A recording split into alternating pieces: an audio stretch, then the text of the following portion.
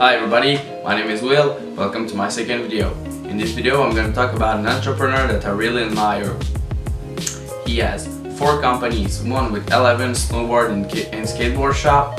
He's the owner of a restaurant and the owner of the bar People in Montreal. If you don't know who I'm talking about Phil Griseux.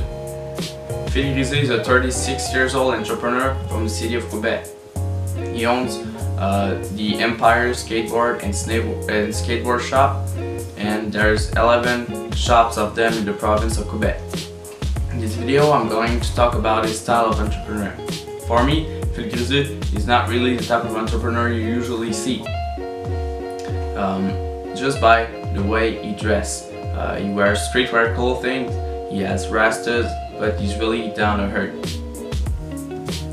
He has built everything he has on his own and by himself. And one of his biggest strengths is to do what he loves. And I think every entrepreneur should have that strength. Phil Griseux is a good example because at the age of 19 years old, he bought his first company. It was a snowboard shop. And he did that because he was loving snowboard and decided to buy a shop. By now he owns a bar, and he opened the bar because he was loving music and he decided to be the DJ behind the bar.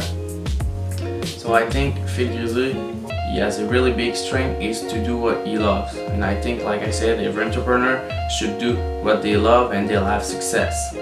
So for me, Phil Griseux is a really good example of entrepreneur, and he's an example for me, and I think he should be an example for everybody. We have to follow our dreams and of course do what we love. So I think every entrepreneur should do what they love and take Phil Griseux as an example. So if I do a little recap, Phil Griseux is really not the type of entrepreneur you see, and he really loves what he do. So I think Phil Griseux is a good example for every entrepreneur.